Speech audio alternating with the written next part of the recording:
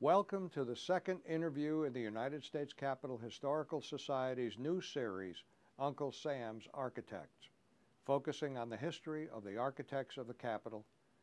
I'm Ron Sarasin, President of the Society, and I'm pleased to introduce our second guest in the series, the ninth architect of the Capitol, George M. White. George M. White graduated from the Massachusetts Institute of Technology with undergraduate and master's degrees in electrical engineering. He received an MBA from Harvard and a law degree from Case Western Reserve University. He's a registered architect and engineer. He's a fellow and former vice president of the American Institute of Architects. President Richard Nixon appointed him architect of the Capitol, and he assumed that office in January 1971.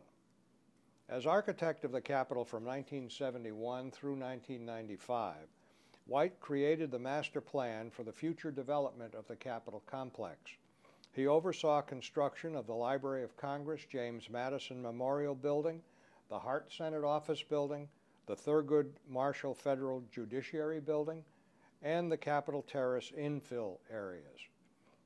His accomplishments included the restoration of the old Supreme Court and old Senate chambers, the partial restoration of National Statuary Hall, the restoration of the Capitol's west central front, and the interior restoration and renovation of the Library of Congress, Thomas Jefferson, and John Adams buildings.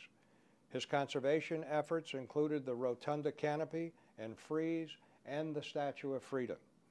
In the congressional office buildings, he improved electrical, electronic, fire protection, and transportation systems. Other work included the expansion of the Capitol Power Plant and planning and design for the National Garden and the Capitol Visitor Center. George White, it's a pleasure to be here and to have an opportunity to join you in your home as we talk about your experience as architect of the Capitol. Happy to have you here, Ron.